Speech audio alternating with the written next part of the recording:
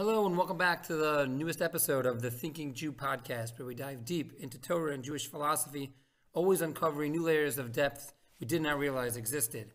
I'm your host, Rabbi Moshe Siegel from Richardson, Texas, and as always, if you have any questions, comments, or feedback, you can reach me at thethinkingjewpodcast@gmail.com. One of the most bothersome and difficult stories in the entire Torah take place in this week's Torah portion, the famous story of the golden calf.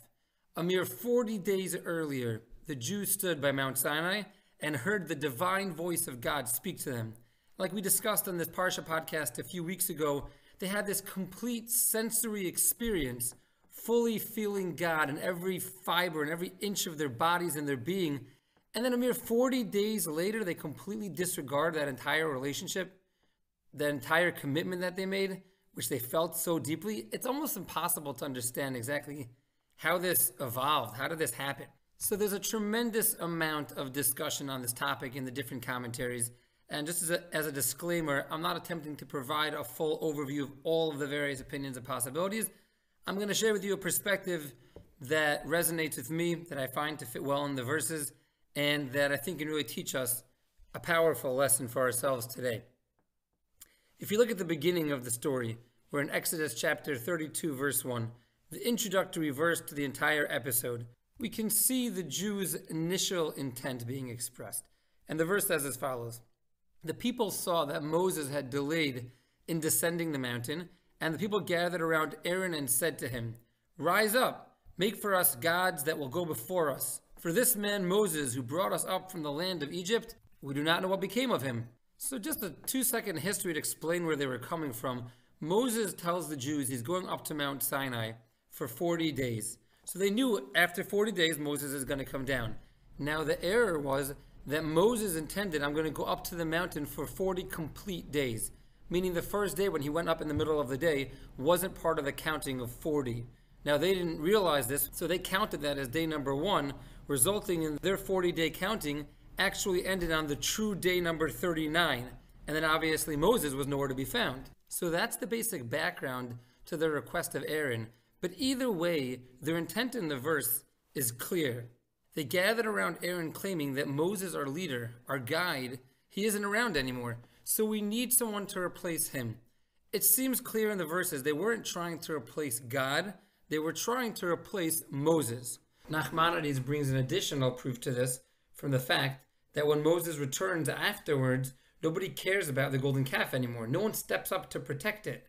If it was their God, you'd assume more of a resistance. But if it was just there to replace Moses, so once Moses returns, it's completely pointless. Another proof that they were never really trying to replace God with this golden calf, rather it was a replacement of Moses. So let's put ourselves in the Jews of that generation's shoes for a minute. We know God exists. He literally just gave us the most spiritual experience in world history a mere 40 days earlier. He told us Moses would return by now, and Moses isn't here. So what does God want from us? Seemingly, I would think if we have this close interaction with God, let's just wait. And I'm sure God will contact us. He's got his prophets. He's got Aaron. He's got some other people.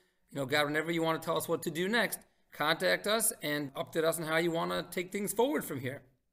That's maybe how we would think. But that generation was on a much higher spiritual level than we are.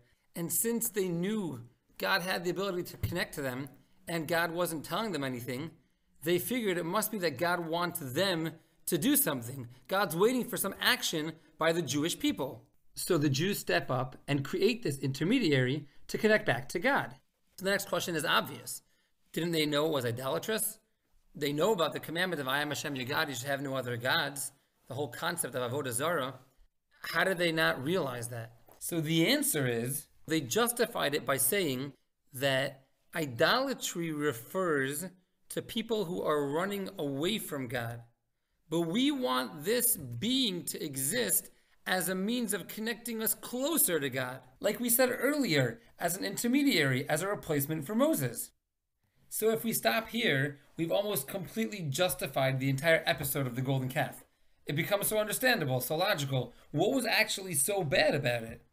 Clearly, despite all of the rationalizations, the golden calf is considered one of the gravest sins ever committed.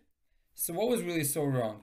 So Rav Hirsch has a beautiful explanation on what exactly was wrong. He says making a graven image is prohibited by the Torah. God explicitly said not to do it. It was one of the 10 commandments they had just heard at Mount Sinai.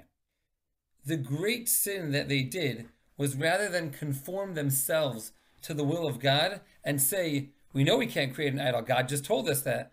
We have to just sit here and have patience and wait for God to guide us. They took God into their own hands and said, if God doesn't come to us, we'll bring God here. This, explains Rav Hirsch, is actually a form of idolatry in and of itself. Are we accepting the word of God and using that to define our thoughts and our reasoning? Or do we use our power of reasoning to define what God says? God says don't make any idols. The Jews say, but we need to find God, and we don't know how to interact with God. We can only get there through idols. So it must be that God wants us to make an idol. But God told you, don't make an idol. The moment we move the law from God's domain into our own domain, that, explains Rav Hirsch, is the sin of the golden calf. God gave the Jews his set of values and morals through the Torah. When is murder justified? What about abortion? What about pulling the plug on somebody who's terminally ill? When is competition in business okay? When is it not okay? When is one obligated to help someone even at his own expense? When is he not? All of these competing morals and values, God gave us the Torah to guide us and teach us the ethical, morally right thing to do. When we recognize the values and morals as belonging to God, and our role is to best understand them and implement them, then we're going to be living a godly life. But when we start justifying, altering these values using our own logic, claiming that it'll lead us to where God wants us to get, then we enter into the realm of the golden calf. Then we end up saying, it's not my job to listen to God, but rather I will determine what God wants of me. Think about it for a minute. What's the real difference between the golden calf and the golden cherubs that were on top of the ark in the Holy of Holies?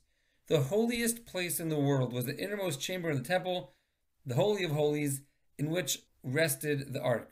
The ark had inside of it the tablets, and on top of this ark were 2 golden baby-faced angels, which is shocking. How could that be? Inside of the most holiest place, you have it seems almost like 2 idols, 2 forms. How could that be? What's the difference between that and the golden calf? It's a very important question. And there's a lot more layers of depth to this, but the most basic answer is that God told the Jews to connect to him through building an ark with cherubs on top. Whereby the golden calf, the Jews told God, we're going to connect to you through the golden calf.